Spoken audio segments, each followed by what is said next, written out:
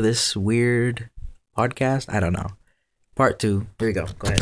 I don't want to sound stupid on film, but Yeah. well, it's not film, but Who cares? I've been recorded, but yeah, that's why you see the lights from from the poles. So you can't see it from what I know. I don't think you can see it from anywhere inside the U.S. Maybe Alaska, but that's probably the only place. And even then, it's doubtful. I mean, I've never been to Alaska, so I don't know. So it's hard to tell when you've never been to a place that sees it. I know like places in like the northern European countries you can definitely see because they're like right. They're not on the North Pole, but they're like close enough so where you can see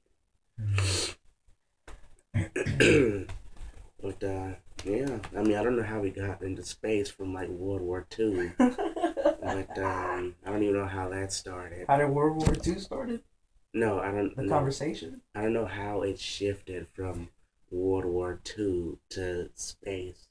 Maybe it has something to do with like Oil. no. It had to do with oil and resources, and it also had because we were talking about the islands that Japan and China are going through, then I started speaking about how water, if it becomes a scarce resource in the whole entire world, you might have to take. We might have to go into other planets to get that resource.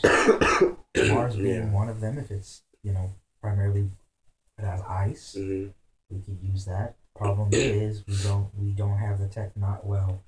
I can only speak what I think, but I feel like we don't have the technology to send a rocket or some sort of manned remote control. Well, definitely machine. not manned, of course. Because it would take about how much? I think it was like 6 months to get to. I don't know because I remember. I think it said.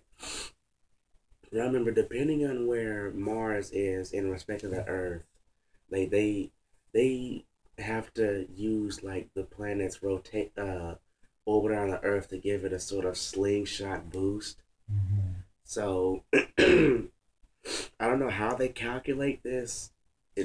Some amazing minds in NASA or whatever who calculates this stuff. Yeah.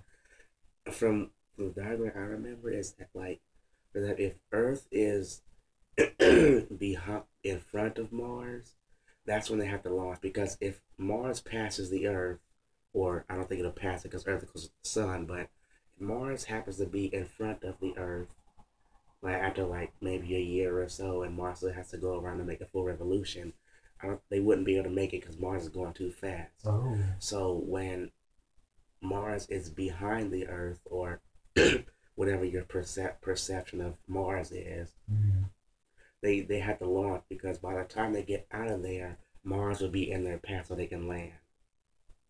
Very interesting. Again, I don't know how they calculate how fast the planets spin, but they do it somehow. Would it be easier to just? Would it be much easier to create some sort of I don't know, maybe a station or something on the moon?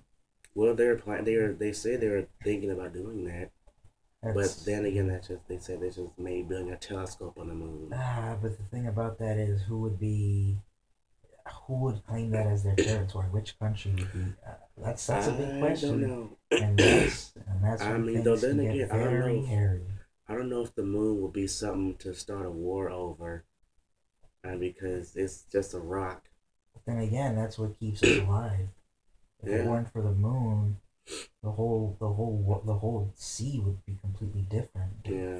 For instance, if it were to be, I don't know, a few different miles away, farther away, the pull of the moon would definitely affect the oceans. If it were closer, it would make the oceans a lot more violent. I think that's how it goes. I don't think it's not. I don't know if the moon has poles or not, but maybe theoretical poles. But well, I mean, it controls. It has some sort of magnetic. It has a gravitational pull. Gravitational impulse. Pull on the Earth's ocean. In fact, there's this one place in China. I forgot where it is. They have this giant canal running through the city, and because of the Earth's pull, moon's pull, it like sends like a wave of water through this canal, and people surf on it. It happens about like once a year. Like if you've seen Cosmos, you would know that. Mm. So I didn't watch that episode. yeah, but anyway, but yeah, if the moon like well, it's gonna disappear anyway because like it's slowly going out of Earth's gravitational pull because it's rotating, spinning too fast, Yeah. orbiting too fast. Sounds like it Because wants to break up with us. yeah, because like if like it had like stuff like that, like with giant celestial bodies, like the the rotation has to be slow enough to not slow enough to not uh, pull away from the earth, yet fast enough not to crash into it. So it has to Mm. be an exact speed for it to, to not leave or stray away, but it's slightly faster. So eventually, I think scientists saying maybe like 1,000,000 years or so. Yeah, that's way before. I think by that time we'll have the technological capabilities of already leaving this planet. Yeah, By that time, I'm sure we'll already be on different planets. If not, yeah, we already be too far away from our solar system. So yeah, and that but they said like when the moon leaves the Earth, then that count that like it unbalances the Earth because without the moon to keep the Earth stable, the Earth just spins like every which way, which can be very catastrophic. oh yeah, I mean just Because the polar shift.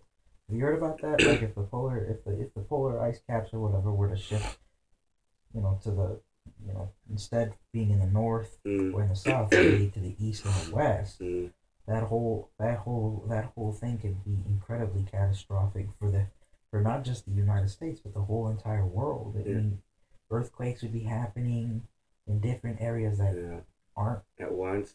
Oh yeah, a lot of things could No, I happen. don't exactly know the exact things what would happen, but I know like it's not just an instant shift. It No, takes like thousands, maybe millions of years for it to happen. I wouldn't So say that. I wouldn't say millions. I would say somewhere between the hundreds and thousands. I mean, yeah, hundreds to thousands. I mean to say. yeah. Though I mean, I don't know, but I was saying that maybe like if it's such a gradual shift, and earthquakes and tsunamis are gonna stop popping up all over the place, like maybe humans will slowly adapt as it's switching or something. But I Mm, mean, it would be catastrophic if it just did it like that, oh, like oh, instantly. oh No, yeah. that No, that's complete human annihilation right yeah. there. We would not survive something like that. But anyway, without the moon, like the Earth would just be rotating in every which way. Like as it is now, only one half of the Earth is daytime and the other half is night. So when if you throw that at a balance, like there's like night and day and like in like Europe and like Africa. Well, no, Europe and like Asia, but yeah, I mean, Middle but East. yeah, I mean, I don't know. I mean, they're pretty much still on the same side of the earth, but like I would say, like maybe, like perhaps like maybe like the half of Russia, maybe China, and then like Canada and some part of the U.S. Man, While the other half or quarter, or whatever, of the earth is dark, and like with the northern countries facing the sun for who knows how long, that would cause the ice to melt, the sea levels to raise, killing billions of people. oh, that's scary to think Yeah, about. yeah. I mean, it's a Which is possibility. why, like, the moon isn't, well, I guess it may be a bigger concern than the sun because the sun's going to blow